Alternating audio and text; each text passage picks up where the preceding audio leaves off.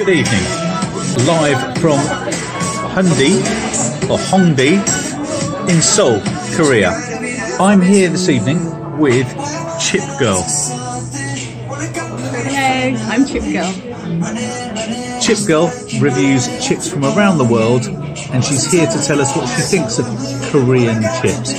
So, Chip Girl, tell us what you think. Well, at first glance, these are very interesting looking chips. As you can see, they're quite firm. They've got interesting coating on them, which is slightly crispy. They look quite long as well, Chip Girl. They are quite long. There's some quite long ones in there. There are some smaller ones.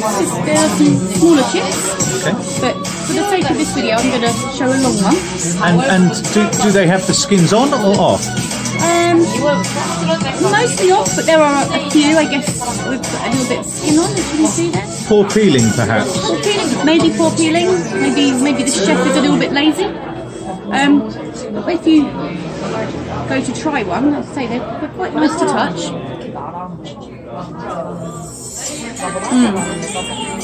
These are quite possibly the best chips I've ever tasted.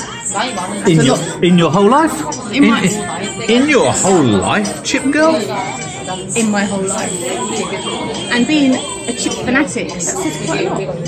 So, previously, I awarded the best chips to Prague, but I think Prague is now in second place, and I'm awarding South Korea the international place to eat chips.